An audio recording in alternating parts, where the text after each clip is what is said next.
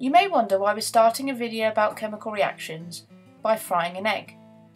Well, the reason is, frying an egg itself is actually an example of a chemical reaction. You'll notice that as the egg fries, you will see a colour change. And this is one example of a chemical reaction taking place. Furthermore, the gas that is lit to heat the pan is another example of a chemical reaction taking place. In this video, we're going to look at what a chemical reaction is and the different ways that we can identify that a chemical reaction is taking place. In a chemical reaction, atoms are rearranged to form new substances.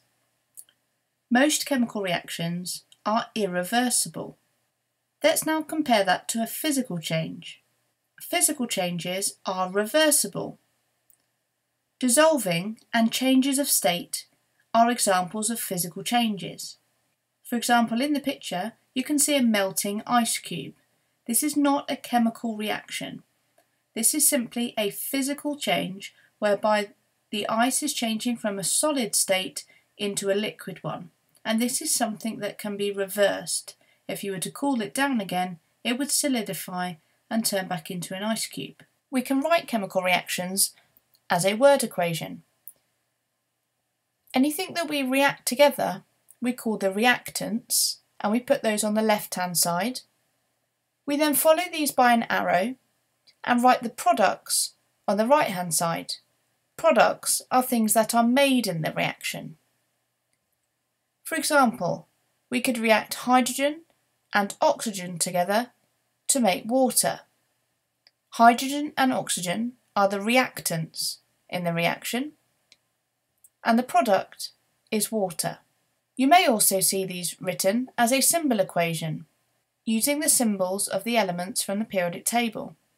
Here we can see hydrogen, H2, reacts with oxygen, O2, to produce water, H2O. You'll also notice some numbers in front of the hydrogen and the water. There's no number, however, in front of the oxygen.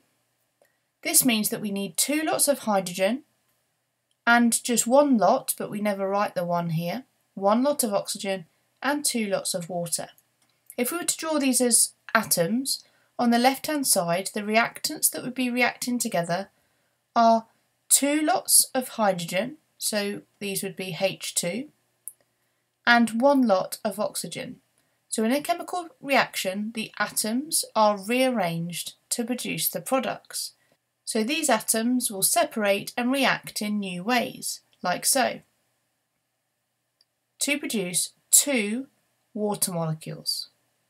And as we said previously, chemical reactions are normally irreversible. So once this change has been made, it cannot be reversed. But how do we know a chemical reaction is happening? There are 5 different things that you can look for.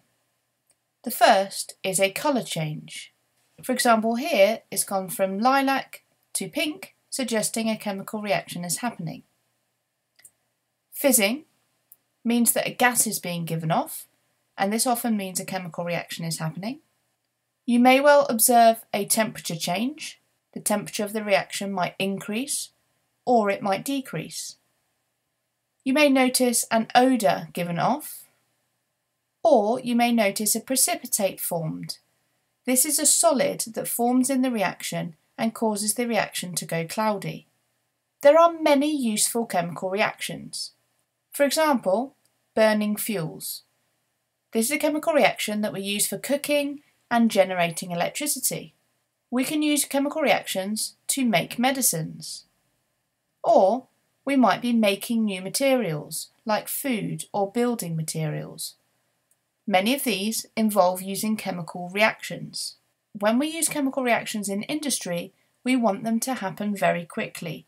And in this case, a catalyst is added to the reaction. A catalyst is something that is added to a reaction to speed up the reaction. Catalysts are not used up in a reaction, so you can reuse them again and again. They are not written in the word equations because they are not something that is reacting.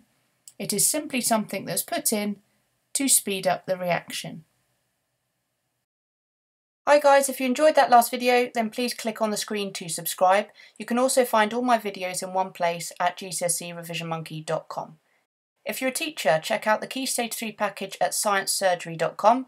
It contains all of the Revision Monkey videos as well as loads more Key Stage 3 resources.